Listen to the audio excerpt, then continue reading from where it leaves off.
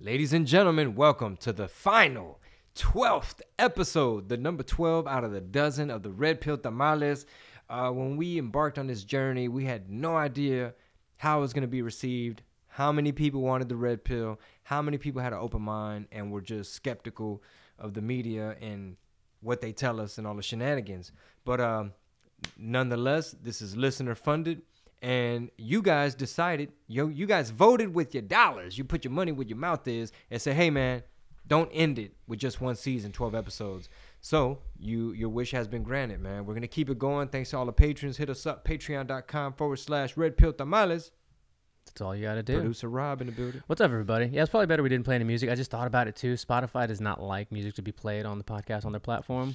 Yes, we are on Spotify, y'all. Yeah.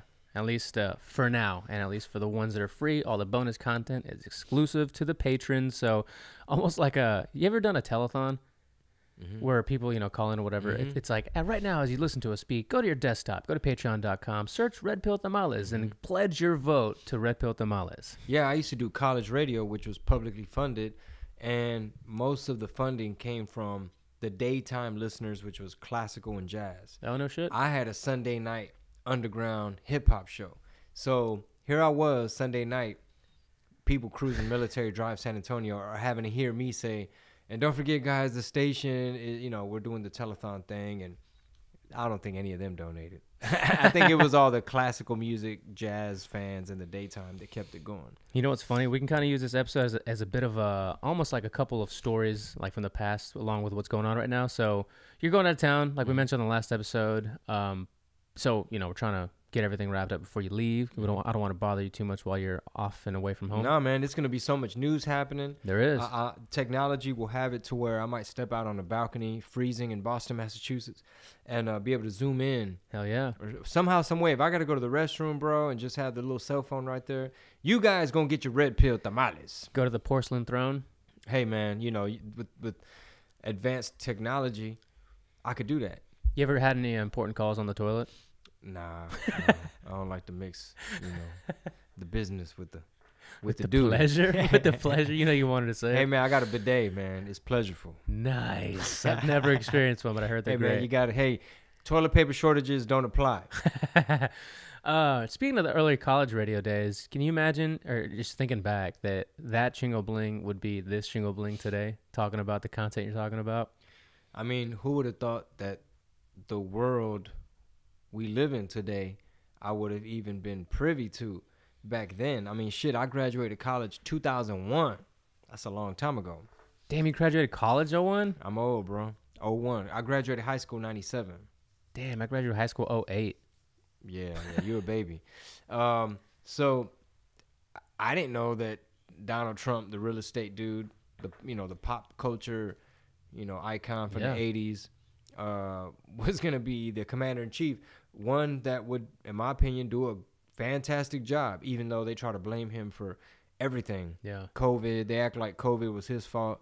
They act like he somehow fell asleep at the wheel, when really Biden is just proposing shit that he already was doing. And not to mention, there's a vaccine now, thanks to Operation Warp Speed and all the doctors and scientists and epidemiologists or whoever. What is it? Vaccinologists? Yeah. Whoever came up with them vaccines, that I'm not first in line. I'm not even 10th in line. I'm nowhere in. Yeah, right. A lot of people were asking, are you going to take it? Are you going to take it? I mean, here's the reason why I'm in no hurry. I'm 41. I mean, in decent health, nothing major that I know of, thank God. So why would I take my chances with the vaccine? They say it hurts, and they say you got to take multiple. Yeah, and I heard it's like a hangover from hell almost. Wow. Head, body aches, and shivering, all that stuff. It's like, oof. I'm trying to avoid that right now. Why would I give it to myself? Yeah, I'm afraid of that. Why would I? You think if we get when we get the studio set up because of our patrons, you're going to have mugs and stuff like that around that people can see on camera? Because right now they can only see you. They can't see that beautiful mug. They can't see the mug? No, okay. It's a close-up shot. Yeah. No, but what's the question? That we're going to have some very patriotic styling to the set or to the podcast. Yeah, I'm curious what we're gonna obviously we need more American flags up in here. Yeah. Because I think, I mean, if you're American, you're an American citizen. If you live here and you take advantage of what she has to offer, you know, opportunity and capitalism and freedom, and I mean, some states don't have their freedom right now, but I mean, I feel like in the process of all this fake news and division and the algorithm, I feel that America kind of got shitted on. Mm-hmm. You know what I'm saying? Like pop, kind of like not pop culture, but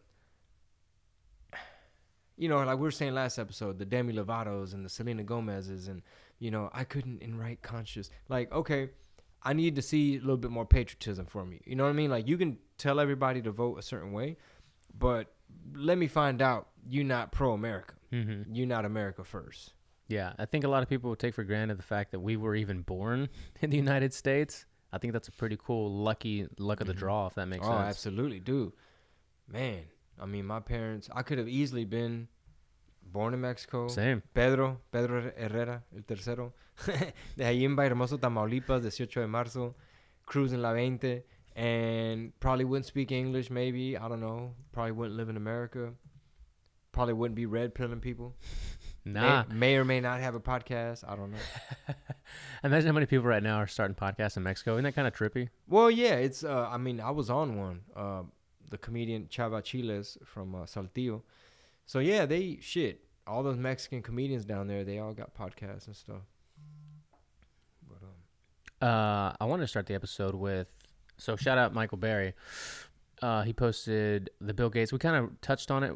There was so much news coming out that we talked a lot about different things on the episode 11, but now it's episode 12. We're going to cover a couple of things that we didn't go over. And since our Wi-Fi is a little wonky still back here, I'm going to be able to play it through the You know what? It's been tripping. I think that cold weather got something to do with it. Because the baby was trying to watch YouTube in the living room, and that shit was tripping. Oh, it is pretty fucking cold right now. It's starting to feel like winter again. I'm thinking something froze up. Something froze up. Here, luckily we have the technology. People in California are right now under brand new stay-at-home orders as hospitals there risk being overwhelmed. There are a lot of governors who oppose bringing back these lockdown orders and forcing businesses to close. What do you think? Do you think more states need to consider taking that kind of drastic action and the kind of drastic action we saw when the pandemic first began, or can there be a more nuanced approach? Well, certainly mask wearing has essentially no downside. They're not expensive. Bars and restaurants in most of the country will be closed as we go into this wave, and I think, sadly, that's appropriate. Depending on how severe it is, the decision about schools is much more complicated because the benefits are pretty high. The amount of transmission is not the same as in restaurants and bars. So, trade-offs will have to be made. But the next 4 to 6 months really call on us to do our best, because we can see that this will end, and you don't want, somebody you love to be the last to die of coronavirus. When do you think life will fully return to what we thought of as normal back in January? No masks, no social distancing, no other protective measures necessary. Takes a sip. Certainly by the summer, we'll be way closer to normal than we are now. But even through early 2022, unless we help other countries get rid of this disease and we get high vaccination rates in our country, the risk of reintroduction will be there. And of course, the global economy will be slowed down, which hurts America economically in a pretty dramatic way. So we'll have, starting in the summer, about 9 months where a few things like big public gatherings will still be restricted. But, we can see now that somewhere between 12 to 18 months, and we have a chance, if we manage it well, to get back to normal. And obviously we're changing. Next how many months? 12 to 18 months. Está pendejo el Bill Gates. What in the hell does Bill Gates know or have to do with all this? I still haven't really dug, other than like the whole vaccine kind of like correlation, a little bit of funding or whatever the fuck. Well, I guess the Bill and Melissa Gates, is that her name? Mm. Their foundation, they've been very hands-on and proactive about everything dealing from like malaria. I remember during Cafecito time when Marisol and I would go live damn near daily from the front porch. Folks would be like, you know, all this Bill Gates stuff, man. You know, he's part of this overall scheme. Da da da da da. And I was like sticking up for Bill Gates. I was like defending him. I was like, man, this dude got all this money. I mean, he might be a little autistic. We don't know, but he's giving away so much to try to eliminate. You know, he's spending all this money on mosquito net coverings for these developing countries and his third world stuff, and you know, trying to help, you know, dengue fever and the mosquito problem over here and blah blah blah blah blah. But I'm starting to think that, like, bro, how much have you factored in the long-term repercussions of wiping out an entire industry, of hurting small businesses, entrepreneurs? You know, it's just Amazon, Walmart, Target, Google, Apple, Microsoft. It's their shit that's just shooting up. You know, they're not hurting at all. And like the economics of it. You know what I mean? Like, what was that stat you read before when we were doing a little research earlier about the amount of, was it black-owned businesses? Oh, yeah. I think it was like 50%. Let me pull it up. And this was just due to the pandemic or the shutdowns? Yeah, somebody here, Forbes.com. The COVID-19 crisis has wiped out nearly half of black small businesses. And the other 50% were knocked down by Antifa and BLM. That sucks, man. That's crazy. If that's true, if that's like across the country, that is scary alarming. I mean, not to mention, look, someone said, so can we say lockdowns are systemic racism? Right? Yeah. Because you want to call everything systemic racism, but you're locking down and you allowing these people to destroy and burn black businesses. Yeah, like Michael Berger said, it's easy when your livelihood is not at stake to say things like that or to call for things like that. Yeah, because, I mean, imagine like minority groups, people of color who have been considered disenfranchised by certain systems in our country, right? Okay. Well, someone's ability to eat, someone's ability to provide, if you ain't got no capital, if you know what I mean, your economy's fucked up, you can't go to work, there's some mental health that comes with that, you know, it's just almost like ravishing, you know, minorities. The same folks that supposedly the left is all about protecting and all about. Meanwhile, you're locking them down, and people don't factor that in, right? It's just like, no, we got to stay safe. We need to lock down because people don't wear their mask and people don't listen. It's like, okay, the way Bill Gates just said, even if we do get it under control here, who's to say through one of our international hubs, we're not going to allow someone else in from some other country who hasn't got it under control? That's a good point. I meant to bring this up on the last episode, but it's funny because we've mentioned in the past how, you know, the flags, the Texas flag and the U.S. flag and secession and all that. Well, after the Supreme Court didn't hear the Texas lawsuit, some GOP leaders are saying, I think it's time for Texas to secede again. Man, fucking crazy. I mean, I love America and everything, but if she keeps going down some weird road and if they're not running it right, you might want to take your chances and be like, hey, well, fuck it. Texas, we could just be the Republic of Texas and I'll just fly out of my country into America. And I think we mentioned it too, how there was, I mean, the world's just being so divided, right? The whole, how it seems like it's two countries within one. And in that same article on the Hill, again, I can't pull it up, they were talking about other law-abiding states as well. So not just Texas, but other states who consider themselves law-abiding that are following the Constitution and not with the things that are being alleged, we should say, to also become their own, you know, their own whatever. So their own union again. So it would have been Texas and how many other states? I can't. It's a few of them. It's I would say half a dozen at least, if not more. Probably more. Yeah. Almost. How about we go back to the original 13 colonies, that kind of thing? Yeah. I saw someone too. I think someone on the left made their own little map where they're like, okay, y'all want to talk about seceding? And they made it to where it was like Canada, plus California and New York or some shit. Like they were gonna merge in with Canada and create some shit. Okay. And then it was gonna be like Texas and a lot of other, I guess, red states or something. And the way that person labeled it, I think she called it like Jesus Land or something, like almost like crazy Southern Baptist Bible thumper people. And it was sounded very like, okay, bitch, you atheist, you anti-God, like what's going on? Why are you calling? I was starting to read this the other day actually, and since I can't pull it up, it's not on the top of my tongue. But you know, they were saying that it's possible that if that were to happen, let's just say theoretically, you would lose a lot of rights that Americans have if you secede. You no longer, like your citizenship, for instance, you wouldn't be an American citizen anymore. You'd be a whatever transpires. Texas citizen. I guess. So it's my country, Texas. It would be a whole different thing. So it's just like, you know, it's a bunch of other hurdles you would have to overcome. Maybe running a business in this newfound utopia or whatever. I mean, so far Texas has a very, I don't know if we would keep. In this hypothetical, if Texas would keep its friendly business climate, but I mean, so far. Well, I would say that's probably why we'd be able to do it, because of how friendly, you know, the business climate is. So the country of Texas would still have Elon Musk, Joe Rogan, Chingo Bling, exactly, Red Pill Tamales, or what was it, Oracle, Tesla, SpaceX, Goya, shout out to Goya, HEB, all the ports, you know, all the oil.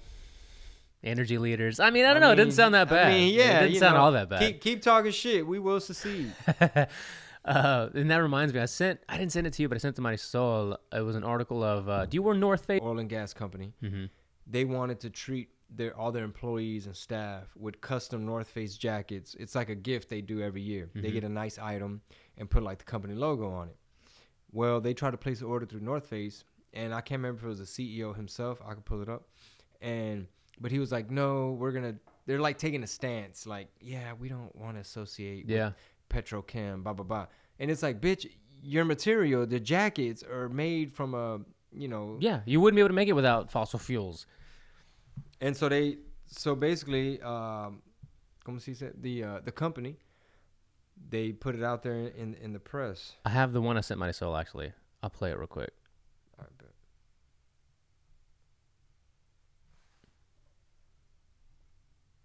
I say I'll play it if it plays. Yeah, I'm putting it up right here. Here, you want me to play it? Well, I have it on you got it? Yeah, I got it on the Bluetooth. Got it. Yeah, Innovex, yeah, which is based out of Houston. Downhole Solutions. It was there. It is. This is CBS 7 News at 6. Good evening. Thanks for joining us here at 6. Topping our news, the CEO of an oil and gas services business operating in the Permian Basin says the North Face, a popular outerwear company, recently denied his order of nearly 400 jackets solely because of the industry it is in. CBS 7's Joshua Skinner spoke with the CEO and has the details. Joshua? Innovex Downhole Solutions says it was recently denied an order of about 400 jackets from the North Face, a popular outerwear company based solely on the fact that they're in the oil and gas business. But many of the products that companies like the North Face provide, such as cold weather gear, rubber boots, and fleece, are all made from petroleum products. I was surprised, but not surprised, if that makes sense. That's Adam Anderson, CEO of Innovex, a company based in Houston, but with nearly 100 workers in the Permian Basin. Each year, the company gets a Christmas gift for its employees. This year, it was supposed to be a North Face jacket with an Innovex logo, a company Innovex has ordered gear from in the past. They told us that we did not meet their brand standards. And we were kind of separately informed that, well, what that really meant was that we were an oil and gas company. The irony of the North Face denying service to an industry that provides the ability for it to make and sell its products isn't lost either. Let's say the recreational activities that they encourage are all things that require hydrocarbon to make the products, to provide the means to get to whatever activity folks want to perform. It's just so intertwined with everything that we do. Everything is right. It's a position Anderson wants to convey to the North Face and the rest of the world. So he responded to the North Face via LinkedIn, penning a 4-page letter about the importance of the oil and gas industry to modern life. It quickly went viral. Hydrocarbons are critical not only to energy, but also basically most of the products that we consume and utilize today. The jacket that we're wearing, our clothes, the computer, the phone, boots, whole variety of things that are made today directly from hydrocarbons. Innovex still got the jackets, but through a different company. We reached out to the North Face for comment via phone, email, Twitter, and Facebook, but have not received a response.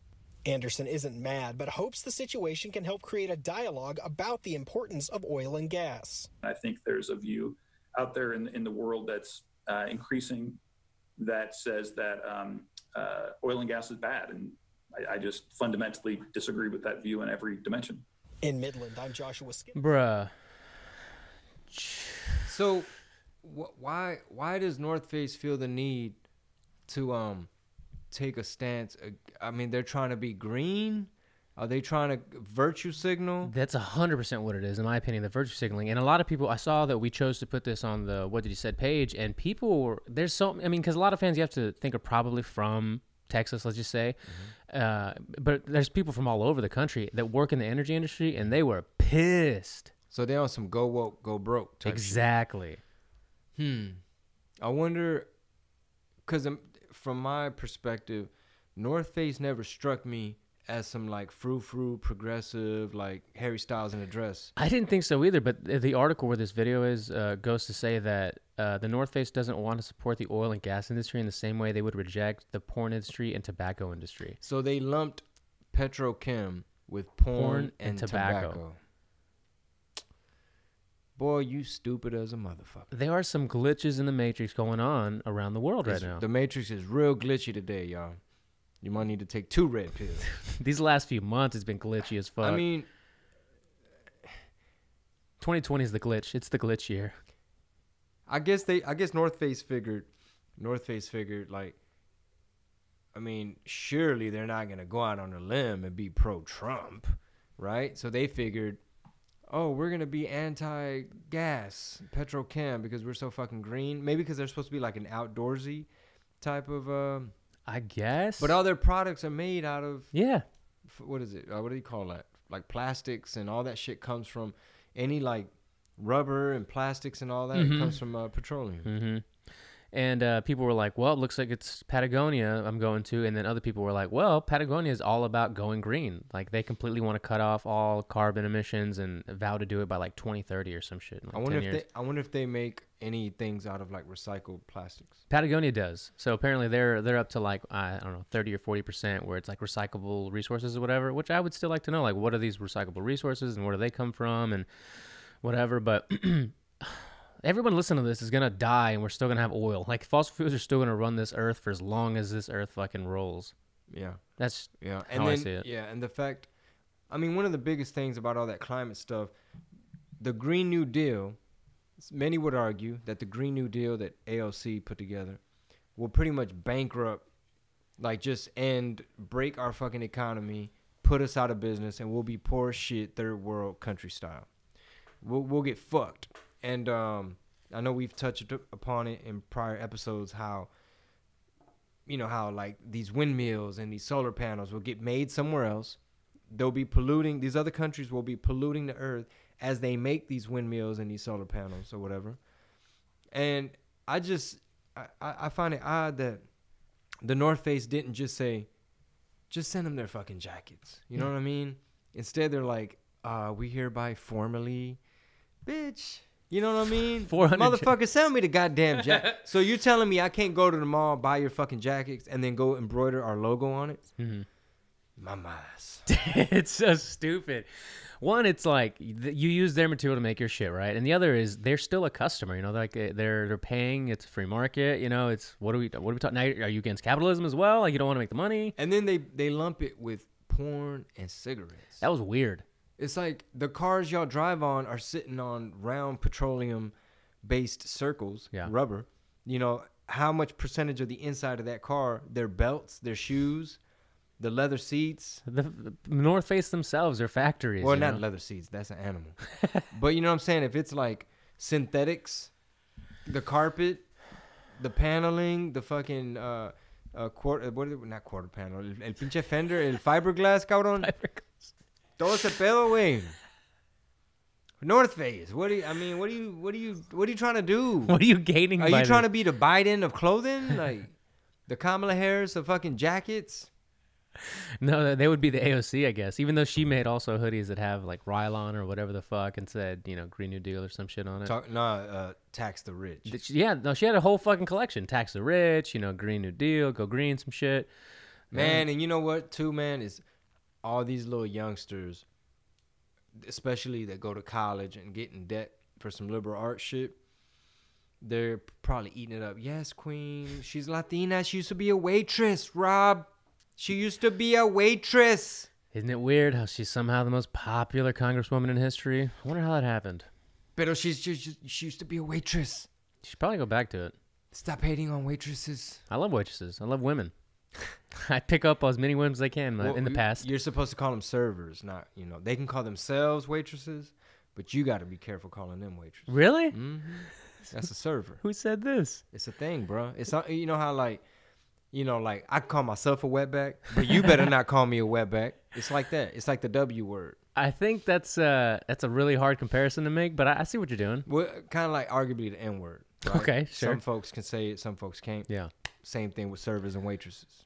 I didn't know that was a thing. What about flight attendants? Same thing. Is there another word for it?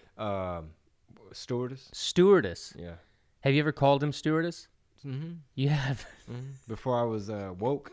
Yeah. I don't know. I can't keep up. I can't keep up with either. The semantics.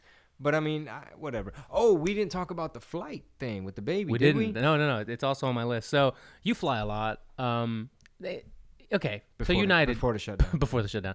So United basically kicked off a couple who had a 2-year-old that just wouldn't keep her mask on or wouldn't let him put the mask on her.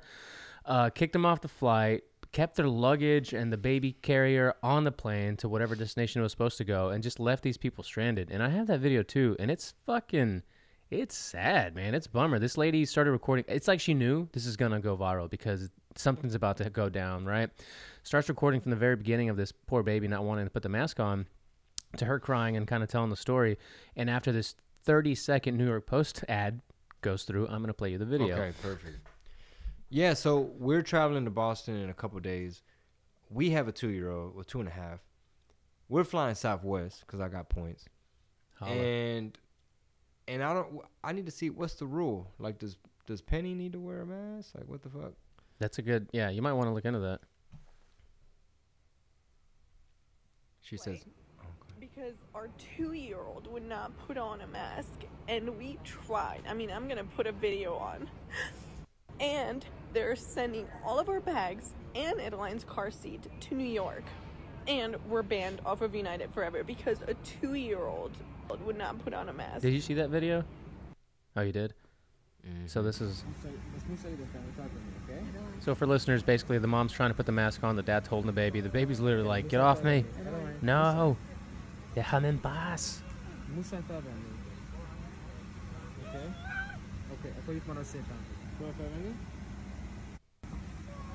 Still trying. And then the fucking, what do you want to call him? Stewardess, flight attendant comes up, says you got to get off the plane. I'm literally covering her face.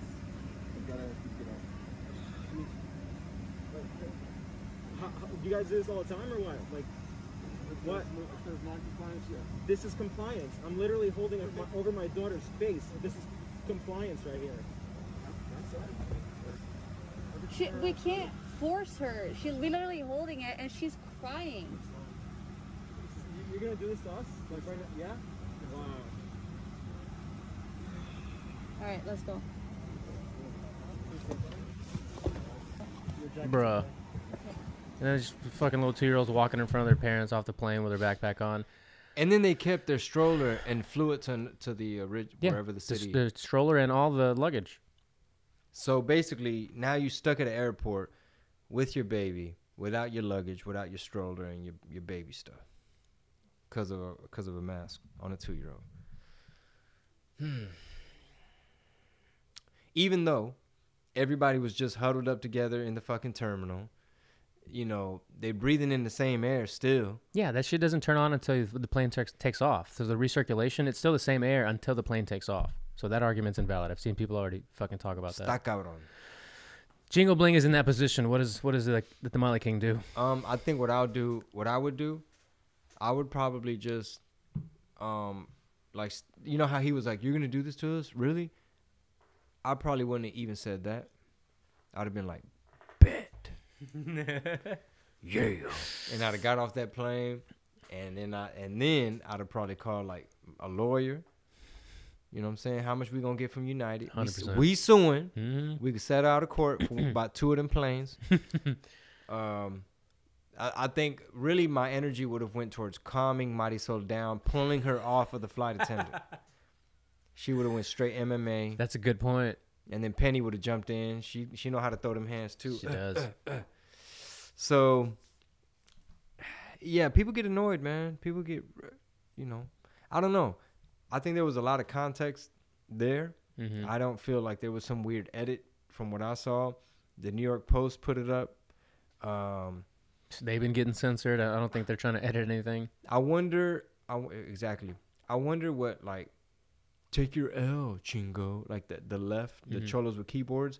I wonder how they would. I want to retweet it just to trigger people and see who's going to jump in my mentions and be like, well, that's because Trump didn't, he said COVID wasn't real. It's a hoax. It's because all those Republicans think COVID's not real and they don't want to wear a mask. And it's because of, like, what are you going to say? Like, at what point?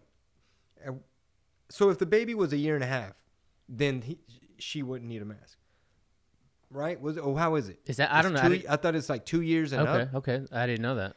You see how arbitrary? Like, well, when's her birthday? You know what I'm saying? Like, the parents had masks on, the parents had their fucking thing on. They were just like, let's just go, man. Let's just get this plane on the fucking skies. I wonder if they said, if you give her a COVID test right now and you'll see she's negative and then we can leave. They'll probably be like, no, because United. And then they don't back down either. Like, you're filming them and they're just like, sorry, must comply. Idiots. And that's the thing about the airlines too, is that I've seen and heard entertainers complain about them for years, but it's one of those things where what else are you gonna do? There's only so many airlines. What are you gonna do? Take Greyhound? Yeah, do you think they give a fuck? Get off their plane. Southwest is the best. I fuck with Southwest. So yeah, I don't know if they would do some shit like that. Maybe they would, because what is it? Is it the like the federal, like the airline commission guidelines as far as that? That's something you might want somebody sort of look into. And then corporate, too. Like, United takes a stand. Just the way it varied from Black Rifle Coffee Company and Starbucks. That's true. I don't know. It just seems kind of arbitrary because it's got to be federal because they're flying across different states. They're landing in one state, landing in another. So it's not like Cuomo or Abbott or any of that comes into play. Yeah. I don't know. It's weird. That's true. Early on in this, I remember having an acquaintance. I see him boarding a flight. Excuse me.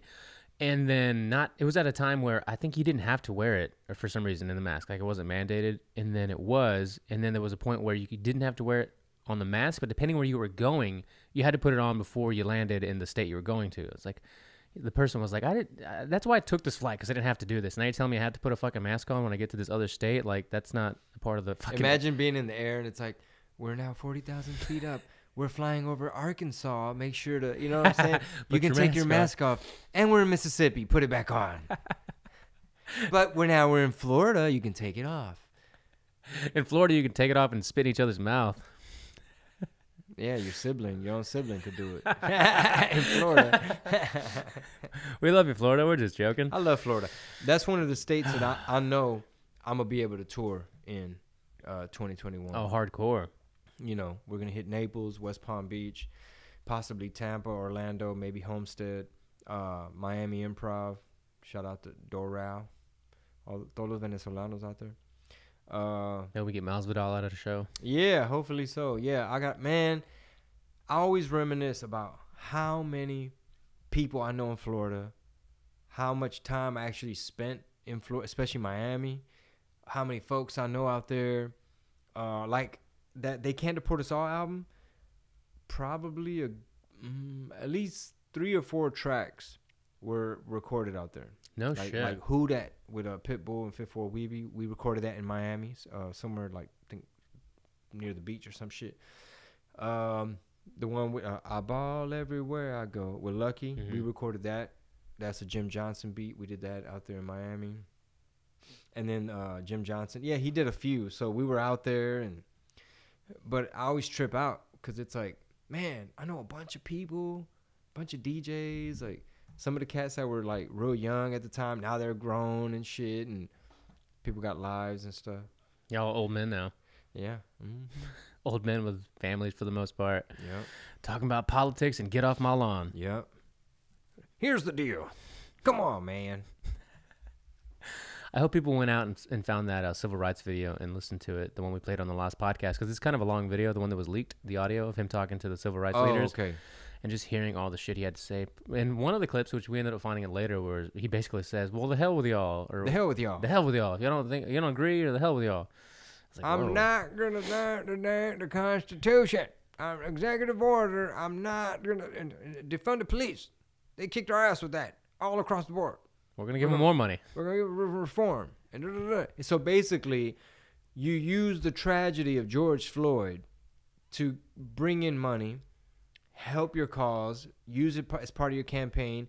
You promoted this Nazi hoax, the Charlottesville, further divided Americans. It put a target on our backs, people like you and I, Rob, anybody that's like Trump friendly, Trump curious, any of that shit. Just America fucking friendly. It divided us. It put a target on our back. He's promoting this defund the police thing. It's scaring people. You know, people using that fear on the right to target the left, saying this is what the Democrats want. But they really are defunding the police in a lot of places. Austin was trying to do it. Minneapolis has done it. LA cut a bunch of funds. New York cut a bunch of funds. Their crime is up. Murder rates are up. In Houston, Governor Abbott had to call, who was it? The Texas Department of Motor Vehicles, I think, or Texas Department of Transportation. To bring in who? Like the Highway Patrol? Yeah. So state troopers, I believe. Bringing some state troopers to Houston because to back up HPD, Houston Police Department. I'll ask my buddy to see what's good with that. And because of like just crime rage. And road rage in particular, yeah. Road rage. And it's just everybody's fucking losing their mind. Can't go to work and shit. The world is all crazy. Meanwhile, this asshole gets elected talking about police are the problem with anti-police rhetoric. Yeah. Using anti-police rhetoric, using George Floyd's tragedy for his benefit. And then once he's in, I saw BLM even put something out that said it was like it's been 37 days since they, elected him, quote unquote, and still no callback on our meeting from Harris. Biden. Oh, yeah. So somebody tweeted like a compare and contrast where it's like before, like how it started versus how it's going. And the first one, it's kind of like, we need to get Biden in there, y'all. We need to get Biden in there. We need to donate Biden. And then it's like, and he won, and we haven't heard back. It's been 32 days since we requested a meeting with Joe Biden, Kamala Harris. We've heard no response. That was from Black Lives Matter. Sam Tripoli posted it. Mm-hmm. Yeah. So motherfuckers got played. And he's about to mandate 100 days mask, some shit. But hey, man, we the sellouts, Rob. Yeah, we're the crazy ones. We're the crazy ones. And we're just trying to tell y'all, hey, y'all, they full of shit. No, they not. Take your L, Chingo. And it's like, okay, he's basing his whole campaign on a hoax, on the Charlottesville Fine People hoax, the most debunked hoax in history. So either he don't know, somehow he's the leader, he's about to be leader of the free world, but he doesn't know that shit is fake. Mm-hmm. And he's about to base his whole campaign on it, still to this day. So when people ask, will Trump attend the inauguration? Mm-hmm. What Trump should say, if he apologizes for that Fine People hoax and show everybody that you've been lying. Mm-hmm. Yeah, I think he has been asked that. And what did he say? He might have said, like, I'm not thinking about that or something like it's going to be my inauguration or some shit like that. Trump, when they asked him. Mm-hmm. He should say, hey, I'll go if he apologizes for the Fine People hoax. Because it painted him and everybody that follows him as a racist. Because that narrative helped, oh boy, quote unquote, win. Yeah, it's a dangerous, one that was like a dangerous way to kind of march forward on your campaign. But after the fact, now let's say it's all done. Let's say that, there's a 99% chance that Biden will be president on January 20th. Now you still have this mess to deal with, right? And a mess that he's already not really attending to when it comes to talking to the civil rights leaders. Well, what is he going to do for the general public if he's not talking to them and doing anything that they ask? I don't know, bro, but like nobody tapped him on the shoulder. It was like, hey, the Charlottesville thing you keep bringing up at all these rallies, talking about, and they were there with the tiki torches and they coming out of the bushes, veins bulging, yelling and with hate and come on, man. Nobody told him, hey Joe, the news cut out a part and he really didn't call Nazis fine people. He was talking about the other people that were there protesting the taking down of the statues. So how much longer are you going to... They don't know, man. They don't know. They believe me. They believe the news. And everybody just... And the minute you tell them, you know that he didn't tell you to drink bleach. Oh, Chingo. Okay, well now it's just semantics. Because he did say disinfect. Blah, blah, blah. Or you'd be like, you know he didn't call Nazis fine people. Oh, Chingo, the Proud Boys are the bad guys. It's like... I really, let me know in the comments, man. Like, how do y'all feel about Antifa? Are y'all really falling for that shit? Do y'all really feel like these little anarchists that go around tearing shit up, burning up businesses and trying to ride the wave, trying to ride George Floyd's wave, Breonna Taylor's wave? I mean, how y'all feel about Antifa? Like, y'all don't see, everybody's like, oh, it's the Proud Boys. What the fuck? Show me the Proud Boys tearing some shit up. Yeah. And burning something. Chingo, they're Proud Boys are white supremacists. Okay, because the main dude is Afro-Cuban, Afro-Latino. So he's pretty much black and he's brown. So how is he racist? There's a lot of people that are, super cynical people that might say voting doesn't work because if it did, they wouldn't allow it, basically. To a point where if voting actually made that big of a difference, the government basically wouldn't let you do it because that's not the way the deep state works, right? That's not the way that the people that are pulling the strings work. And you can chew on that for a bit and say, man, that kind of, like, for the longest time in history, that has been true a lot of times. Like, some really crazy shit has happened. But then Trump wins, right? Kind of shatters some of those beliefs, I would think. And then here we are at this election at the crossroads of the most, what wording can I use and I get this video taken down? The most, nefarious, interesting type of dynamics to happen. And you have to think to yourself, I've never heard more people in my life that I'm friends or acquaintances with all of a sudden think that, not that they know everything about politics, but that what has been happening is true and it's all factual, media's right, blah, blah, blah. But at least they're like delving into it more. I don't know if what's happening now is going to cause more people to actually look into the politics and how the world works, and maybe that benefits in the future. Well, here's the thing. Here's the key thing. Sometimes looking into it more makes it worse. This is why. Because some people's definition of looking into it more just means CNN on all the time. Right. Or I'm just going to look at sources that agree with what the fuck I'm thinking already. So now you have confirmation bias. And, sometimes I'll be watching some shit on YouTube that's like, it might be like Officer Tatum or somebody, right? That's basically talking about some conservative shit, the right. And we might have some company over and they might be like, well, how do you feel about, XYZ, or didn't Trump XYZ ABC, and what about, and it's like, that's what happens when like you look in deeper, but you're still in a news silo. You're still in your own bubble.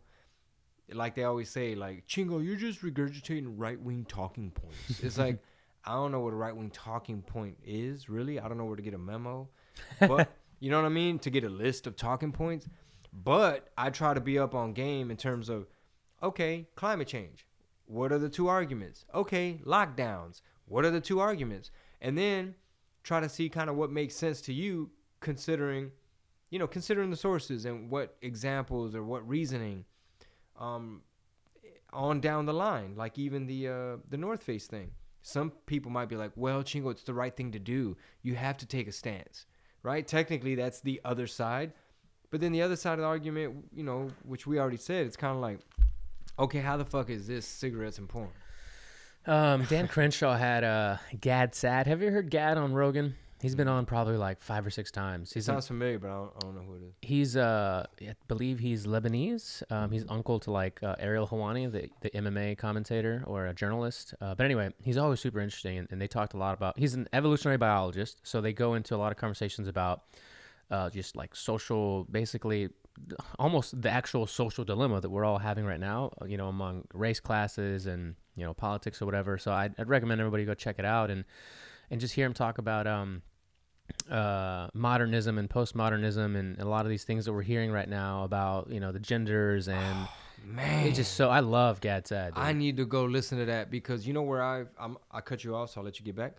Where I first heard about postmodernism? Through the church. Oh, really? Yes.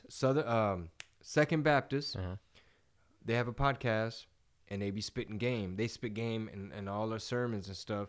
And it was the ones during the quarantine. They had a series where it's like how to vote for, what to look for in a president, liberalism versus conservatism, postmodernism, critical theory. Critical race theory. Yeah. When that's the guy that it was Dr. Ben Young, the son of Dr. Ed Young, that said the game that critical theory is teaching is that a Latino male is oppressed. So technically, you and I are oppressed, right? Even though we don't feel it, right? We don't think that way. Latina female is more oppressed. So my wife technically would be more oppressed than me, even though she had her own sign language interpreting agency, charges good money per hour for her services. You know what I mean? Like, she always overperformed. That's why she was always shopping. She always had a whole bunch of money. You know what I mean? Like, her merch is doing great. How the fuck is she more oppressed? You know what I mean? And then a lesbian Latina would be more oppressed than you and I and Marisol. That's according to their oppression Olympics. But anyway, you were saying, well, Gad Saad, his name? Yeah, there's so much that goes within it, and for people that might not even know what like postmodernism is and modernism and what those terms mean, he does the best way of describing it possible because he studies this stuff, and he wrote a book that he was promoting on the podcast. So it's Dan Crenshaw's show is called Hold These Truths with Dan Crenshaw, and the episode is episode from December 2nd. I highly recommend you listen to it. It's really, send really good. Send me a screenshot of it. Yeah, I'll send you the link right now. And I think it'll really open up your eyes to more of this crazy, this word salad that people toss around, especially when it comes to the genders. And one of the things that, he talks about is that on that side, on the postmodernism side, there's never two equating, like, I can't even put it into words. Like, how are women, basically he said he was having a conversation and somebody asked, why do we say that only women can have children, blah, blah, blah. And he's like, well, for as long as biological blah, blah, blah, women are. And then they always find the most like weird little stat to maybe disprove what you're saying, to a point where she said, well, in the Sudanese, on this tiny island, there's a tribe where in their history, it's been written that men bear children, and they go on these leaps of finding a way to just, prove whatever it is you're trying to make sense of. And it boils down to, it's all nonsense, but a lot of this is being taught in modern schools, and a lot of this is being taught to the younger generation. Orwellian. Yeah, it's really weird. But again, I know we sound crazy saying that if we're trying to be whatever is like I don't know if that's supposed to be progressive or whatever. I get what you're saying. It's almost like Homeboy saying scientifically it's the women. Yeah. You can go biblically, scientifically, however you want to look at it. It's a beautiful thing. It's a beautiful power. It's a beautiful ability. It's a you know what I mean? It's just the dynamic of, like, for example, Marisol, she always talks about like feminism and how it lost her. It went too far when it started going against, I guess, her common sense and her Christian upbringing, which is you need both. Like, you do need a man to have a family, or you know what I mean? Like, even to have a baby. I mean, obviously you can adopt, stuff like that. Right. But it's almost like, don't divide the genders. Don't pin us against each other, old versus young, light versus dark, female versus male. It's just more division. And it's like, what are you really trying to accomplish by blaming everything on the man? Mm-hmm. I don't know. There's another thing, and I wanted to find it before I brought it up, but have you heard of the 1918 project? Oh, yeah. I really want to dive more into that and see what. It's like 17 something. Mm-hmm. Where basically it's they're teaching it in a lot of schools where 17, it goes and says that, it dismisses 1776. That's not when America was formed. It was I believe it was prior to that or after that when, it's all about slavery and how America is systemically racist, and it's always been. And the point of it is that they're teaching this in thousands of schools now across the country. It's no longer the history that we learned, the U.S. history that we learned. And that's also pretty scary. And I would argue, I forget the lady's name, but I think she's a Marxist, if I'm not mistaken. But it's almost like part of a larger agenda, because whose job is it to approve? Yes, we need to be teaching this. Like, we need to almost rewrite history, and it tries to further, like, the whole slavery. I think what they were arguing is no. The slavery stuff started, like, that's why they came to build the 13 colonies. You know what I'm saying? It's almost like trying to make America more racist and more inherently evil. And that's why we need to tear down all our systems and start over, is basically what they're kind of arguing. Yeah, shit, man. I'd have to find it. I'm going to be looking more into that just because I find it interesting. And a lot of this is just kind of rooted in the fact, I mean, personally, having kids that are going to grow up learning this shit. I think it's important to kind of know, like, 1619. the actual history. Was it 1619? Yeah, and New York Times. Oh, I said 1918. Dumb. And I was thinking of the Spanish flu. Sorry, go. So here, I'm just going to read the wiki. So take that with a grain of salt. And here we go. Mind you, New York Times had a lot to do with this shit. The 1619 Project is an ongoing project developed by the New York Times Magazine in 2019, which, quote, aims to reframe the country's history by placing the consequences of slavery and the contributions of Black Americans at the very center of the United States national narrative. The project was timed for the 400th anniversary of the arrival of the first enslaved Africans in the Virginia colony in 1619.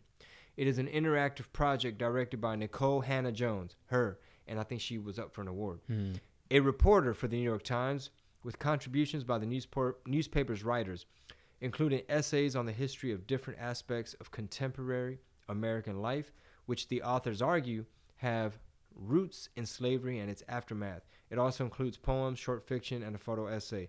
Originally conceived as a special issue for August 20th, 2019, it was soon turned into a full-fledged project, including a special broadsheet section in the newspaper, live events, and a multi-episode podcast series. So I had heard of it as a podcast.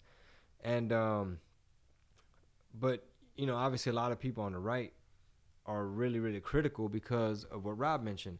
They're trying to rewrite history. They want to reframe things, try to make America seem more inherently evil. And it's part of a shadow agenda to just social engineer and divide us more and make people hate America and so forth. Yeah, starting, with the minds of the young, which I don't know what thousands of schools are teaching this yet. That's another thing I would want to know next. That way I can tell people where not to move to and where not to send their kids. And you're seeing a lot of people, there's an uprise in homeschooling and an uprise in communal group learning. Like my oldest brother and my nieces, like they don't go to public school anymore. They basically have, it's a homeschool program, but it's also in their community. They live in a nice neighborhood, but the whole family, all the families in that community have kind of come together and said, hey, we also want to do the same thing. So they almost do like a homeschooling in that area where they go to like, almost like I don't want to say the moms are teachers, but it's something like to that effect where they have a greater control over what they're learning, but the curriculum's still the basis, your math, your writing, arithmetic, all that stuff. But when it comes to history and sciences and things, I don't think most people I know want their kids learning about this. This is our history, and this is the inherent dangers of America and the history of America, or that there are thousands of genders and not just two, and that kind of stuff. I don't think that's a really bad argument to have with people. Well, think about it this way, man. When I was coming up in school, my two older sisters, they were much older, so they were, I'll put it to you like this. When I graduated kinder, my sister Dalila graduated high school. When you graduated kinder? Yeah. Okay. So when I was going into first grade, she was done. Crazy. because we're 13 years apart. So, needless to say, when she's, let's say, if I'm in the 5th grade, you know, she's a young woman. She's married and shit. She's in her 20s. She's having kids and stuff. She's not overseeing what kind of history they're teaching me, right? Now, you think my Mexican immigrant parents were like, a ver, mijo, ¿qué historia te están enseñando? A ver si es cierto. You know what I mean? No. They're just like, go to school, fucking do your homework. Yeah. They're not like, let me fact check your history teacher on your They're probably like, dude, we don't know shit about American. We're going to work. Yeah. We'll be back. Yeah. So think about all the young kids that are being taught that stuff who don't have no big homies, no big sisters, no big brothers, no parents that are involved saying, what is this 1619 shit? Yeah. What's that about? I'm going to play a quick. I found the clip I was looking for. I'm going to just play a little bit. It's kind of long, so I'll just play like 30 seconds or so of it. 500 schools in all 50 states. Chingo. 5 school systems, including Chicago and Washington, D.C., have adopted it district-wide. What does the 1619 Project teach? Here are 3 examples. Have you heard of the 1619 Project? It was published by the New York Times in August of 2019.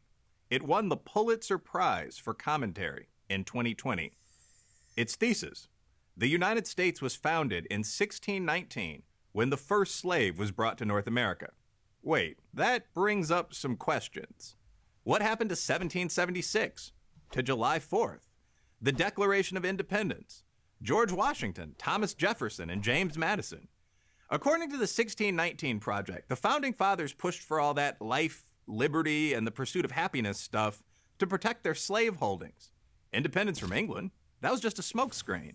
To them, everything that's wrong with America is tied to her original sin of slavery, from segregation to traffic jams. Yes, traffic jams. For the 1619 Project authors, racism is not a part of the American experience. It is the American experience. Is this true? Let's look at 3 of the project's major claims. 1. Preserving slavery was the real cause of the American Revolution. If you asked the founders why they no longer wanted to be a British colony, they would have given you a long list of reasons. Taxation without representation, conflicts over debts from the French and Indian War, and the Stamp Act would be just a few. Probably most important was the burning desire to be free, to chart their own destiny as a sovereign nation. Protecting slavery was not under threat from the British. In fact, Britain didn't free the slaves in its overseas colonies until 1833, 57 years later, after the Declaration of Independence. Yes, the subject of slavery was hotly debated at the Constitutional Convention, but that was after the war was won. 2. Slavery made America rich. Slavery made some Americans rich, true enough. Eli Yale, for example, made a fortune in the slave trade. He donated money and land for the university that is named after him. But the institution of slavery didn't make America rich. In fact, the slave system badly slowed the economic development of half the country. As economist Thomas Sowell points out, in 1860, just 1 year before the Civil War began, the South had only 1/6 as many factories as the North. Almost 90% of the country's skilled, well-paid laborers and professionals were based in the North. Banking, railroads, manufacturing, all were concentrated in the North. The South was an economic backwater. And the cost of abolishing slavery was enormous, not merely in terms of dollars — Lincoln borrowed billions to pay for it — but also in terms of human life. 360,000 Union soldiers died in order to free 4 million slaves. That works out to about 1 soldier in blue for every 10 slaves freed. It's hard to look at that butcher's bill and conclude that the nation turned a profit from slavery. So it goes on. It's a really interesting, I mean, kind of debunks the entire thing, but yet when you have somebody like the New York Times posting this and having that much attention brought to it and then said it's going to be taught in schools, and it is started to be, taught in schools, that is a dangerous road to go down. What are the long-term repercussions? Exactly. What are the ramifications of that? Yeah, of rewriting history, having a younger generation believe that America is even more evil. And just switching the dates around too, it's not even like 1776 no more. Yeah, and then from the jump, Britain didn't abolish slavery until 50 years after the United States did. It's just all these little things. It makes you wonder, like, what is the end goal of shit like that, of just shifting the perspective of history. Maybe just making folks hate their country. Yeah. And then it becomes easier to fucking manipulate them, invade them, take them over. It sounds like some shit another country would love to do. Sounds like a lot of spies would love to come in here. I would love for you to tell everybody about that leak that says that China has 2 million folks spread out in other countries working in media and companies spreading influence, trying to get info. So this is from Business Insider India. So a data leak shows that over 2 million Chinese Communist Party members were secretly embedded in organizations around the world, including India. So this is reported by the Australian newspaper. Again, Sky News is a good channel if you want to go on YouTube. They obtained the leaked database, which, apart from the names, around 2 million CCP members has their party position, birth date, national ID number, and ethnicity. They worked in companies such as Pfizer, Volkswagen, ANC, and HSBC Bank. So we're talking about a lot of fucking CCP members among the regular general population, not just in the United States, but all over the world. I wonder how that leaked. I believe it's said in here because I read it earlier. But they're playing the long game, right? So think about this, bro. If you have 2 million, soldiers or whatever, right? Spies, whatever, people. If you got 2 million people spread out in different countries, getting info, working at companies, spreading your influence, trying to see who you can get dirt on, blackmailing people, so on. How many years until you hit a tipping point in terms of how much influence, like Fang Fang, with Swalwell? Like, am I making sense? You know what I'm saying? Like, if you got 2 million folks out there, it's just a matter of time until they run shit. Yeah. So, in quote, it is believed to be the first leak of its kind in the world. The Australian journalist and Sky News host Sherry Markson said, "What's amazing about the database is not just that it exposes people who are members of the Communist Party, but and who are now living and working all over the world, from Australia, the U.S., and the U.K., but it's amazing because it lifts the lid on how the party operates under President Jinping." She added, so around 79,000 CCP branches have been set up inside Western companies where members, if called on, are answerable directly to the Communist Party president himself. 79,000 of them? Yeah. 79,000 CCP branches. Okay. So I don't know if that's people or groups of people have been set up in Western companies. Either way, it sources back to the Communist Party. Yeah. Chingo warned y'all. I mean, people keep saying, like, oh, what's the big deal? Like, they're our friends. You know what I mean? They're our friends. Let me end it with this quote then. It's also going to embarrass some global companies who appear to have no plan in place to protect their intellectual property from theft from economic espionage, which we're starting to see now. Ironically, that's come out that, we've had some politicians that were compromised to the extent where Pelosi even knew that what's homeboy was compromised a couple years ago. Swalwell? Yeah. And did nothing about it. So why would these Chinese companies try to innovate when they could just bootleg? Yeah, and especially when they're just giving the keys of the kingdom almost. Like, oh, come in. Yeah, you're cool. Come in with us. As long as you're going to give us something on the back end, right? So they've compromised politicians. They have influence in the media, NBA, Hollywood. There's social engineering. You know what I mean? You got this 1619 thing. I wouldn't doubt they got their thumbprint all on it. I mean, the newspapers, the channels, the information you're getting, the information you're not getting is damn near more important. And but hey, we're the coconuts, we're the sellouts, we're the crazy ones. Yeah. All we're trying to do is give you this red pill so you can start the peep game. That's all we want to do, man. And with that, I think that wraps up our hot dozen. Hot dozen, fresh out the oven. Puros pinches tamales. It's tamale season. Man. Originally, this was just going to be 12 episodes. I know, right? And Rob hit me up. He's like, man, all this shit you talking, man, you down to, you down to do a podcast? I'm like, hey, man, yeah, I miss podcasting. Rob was a integral. What's the word? Yeah, that part of the whole program. And, Rob's killing it. He's on top of the Patreon, making sure that we got clips coming. We got a whole highlight section on YouTube of just clips. Hopefully the shit don't get taken down, because I think after a certain date you're not allowed to say some of the stuff that we've said prior to. Yeah, but I'll sift through those and make sure that, because they weren't all about that. I mean, we've talked about a lot of stuff over the last month or so. Yeah, we're not the main ones saying like it was stolen. They they was doing this and doing that. We were just kind of saying like, hey, people already went into it confused and blind and not knowing, because we gave too much power to the media and big tech and the algorithm and this and that. Yeah, and like you were saying, when I was seeing what was going down, the reason I hit you up, I was like, you're already, like you said it best at the beginning on the first episode, you took all the arrows, right? Like, you're already taking all these arrows. You might want to just go ahead and just let's talk about everything with people that are willing to listen. Yeah, exactly. Because me trying to, I guess, educate and expand upon and elaborate and have a more robust discussion than Latino Hollywood would like. Everyone that was trying to boycott Goya and these North Face type of motherfuckers. Yeah. Of course, they're the ones saying like, okay, how much longer? Like, literally, like people I know, people I'm cool with are like, so when you going to let it go type of thing. And it's like, you're already not understanding where I'm coming from. If it's a let it go type of situation. Yeah. It's not about let it go. It's about understanding the world you live in and what filter you're using to view it. If you're thinking the news is all real, even though they're hoaxing you, they're literally putting hoaxes out there. They're literally burying, hiding stories and scandals, shit that should be on your radar, considering one of the candidates that was running was under hell investigations.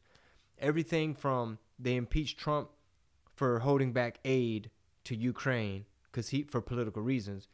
Yet Nancy Pelosi held back aid to Americans for political reasons. Yet you live in a world where she's the good guy and he's the bad guy. And then people are like, how could you vote for a racist? I'm like, I don't know if Donald Trump's racist or not. But I see a whole bunch of evidence about Biden. But what about when Trump put out the ad? That's one we need to look into, is this ad about the exonerated Central Park 5. Oh, right. Because I've heard, I need to look at it myself, but I've heard that it was put out in a time where people weren't backing the police. And supposedly the ad was more so about, we need to back the police and we need to be tougher on crime and bring back the death penalty, stuff like that. And I don't know if it was specifically like those teenage boys, I know they did it and they need to get the fucking electric chair. I don't know if it was like that, but of course that's always one of the ones, he's been racist. Yeah. And it's like, well, I never heard about this racist talk until he said, I'm going to drain the swamp and I'm going to put America first and I'm going to renegotiate all these deals and I'm going to bring jobs back and these people full of shit and the news is fake. And all of a sudden, we got to get him out of here. He's fucking homophobic, Islamophobic, everything phobic. He don't jam Despacito. He wants us to drink bleach. Hoax. Oh, everybody, we appreciate everything. If you could go to patreon.com/redpilltamales and keep this ship going, we'll whip up another dozen. And we've got a lot of ideas that we bounce around. I know it's the holidays, you're going out of town, but we'll still manage to not only record, but make some of these ideas come to fruition. Yeah, and we'll figure out how I'm going to zoom in, or you tell me off air. Yeah. While I'm out there in Boston. Maybe I'll have a nice snowy background, very patriotic type of, red, white, and blue thing happening. I'll have to go buy a flag or something. Maybe I could take some of these Trump flags that some fans brought to the show. And I will say that ever since I started showing love to Trump and basically not echoing what Latino Hollywood was saying, talking about Biden's for la raza. It feels like I've stumbled across new fans, more fans, people that are just like, oh shit, dude, I ain't know, who's this guy? So it's been positive, man. And for any closed-minded person that is just believes the fake news, they believe Trump is racist, they believe I voted for a racist and I'm anti-immigrant, blah, blah, blah. For every one of those people, man, it feels like it's 5 to 10 open-minded, positive, pro-capitalism, patriotic and shit, ready to support. So, hey, it feels like a win-win. I love it, man. Well, safe travels from everybody I'm sure that's listening right now when you go out of town, and we'll do this again real soon. And I'm gonna see if Penny needs to wear a mask on a plane or not. Yeah, look that up like today. For sure. Thank you guys. Patreon.com/Red Pill Tamales. Peace.